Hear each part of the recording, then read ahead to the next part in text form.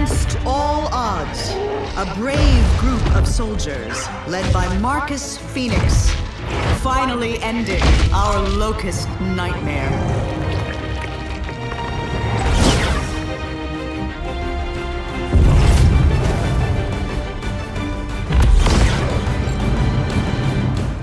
He did it. How dearly I wish Sergeant Phoenix could be with us here today. Stop and think about the men and women whose sacrifices guaranteed our survival. Thanks to them, we fought through the long twilight. We built a new prosperity. The world the new COG has ensured knows no war, no suffering. It's a world of safety, of family. A world, finally, at peace.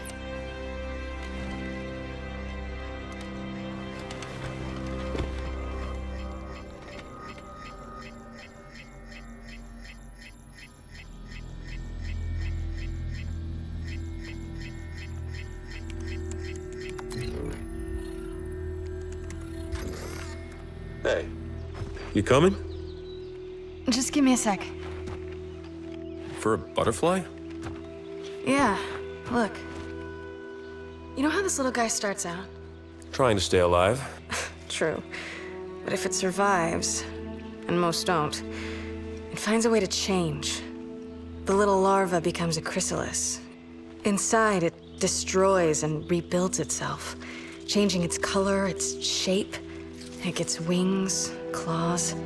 It slashes its way out of its cage, and then it's new and beautiful. You shouldn't have come. Save your breath, JD. That one? She's a mother's daughter. She really is. I really am.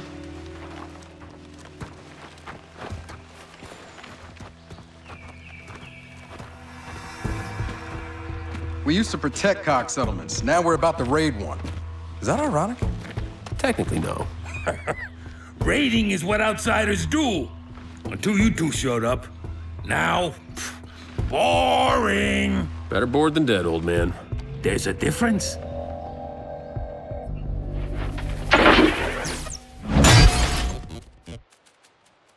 No alarm. Thank you very much. Yeah, we're not gonna be bored. Dead, on the other hand. That's not the security alarm. Oh shit, wind flare! We can take cover inside the settlement! To the wagon, all of you! Go!